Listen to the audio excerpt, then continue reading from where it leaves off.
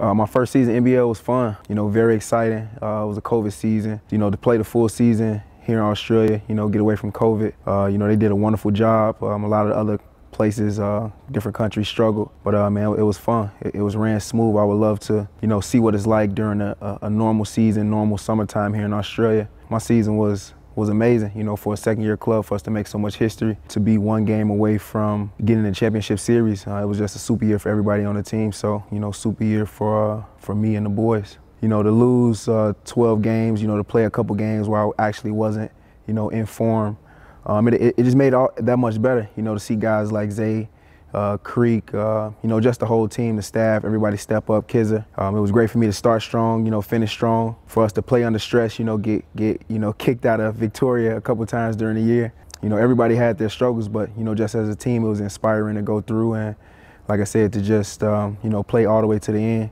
and make the finals for the first time was a successful year for all of us. I think the best highlight was when I threw it off the glass to Yanni. Him, just such a young player. We had just such a young, fun, energetic team. We was #1 in a lot of categories, shooting threes, scoring. Like I said, with me, with inserting the lineup or not, different lineups. Man, it was just so many plays and just so many moments, playing in different gyms, to finish the season playing in Sydney. The player broke off to be the Phoenix, the team that I was in college. Everything was just so special. I was able to make some threes, make some dunks, throw some nice passes, just try to run the team. It was fun for me, for coach and the team to just, accept me and let me do my thing. It was just amazing just to be in Australia, to chill at the beaches. Most of the cities are on the coast. So to, just explore, get to Tasmania, like I said, to get put out of Victoria 2 times out of the year. But, for me, just to travel, to go to places that I wasn't able to go to at first, due to injury. It was just fun to just explore, let the guys, take me out. Everybody speak English here. This is one of the better countries, one of the better experiences for me.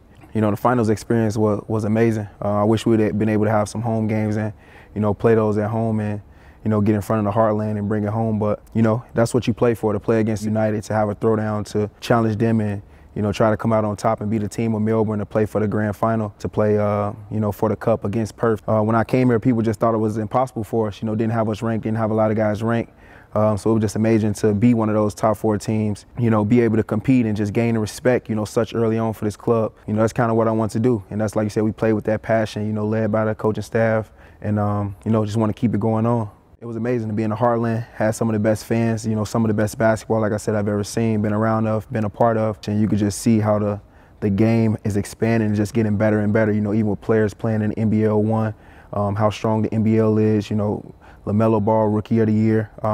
To play the finals here in front of the Heartland for the first time is something that will be great for this club to look forward to. So just basketball in the Heartland is some of the best basketball, in the world. So I was excited and, blessed to be a part of it.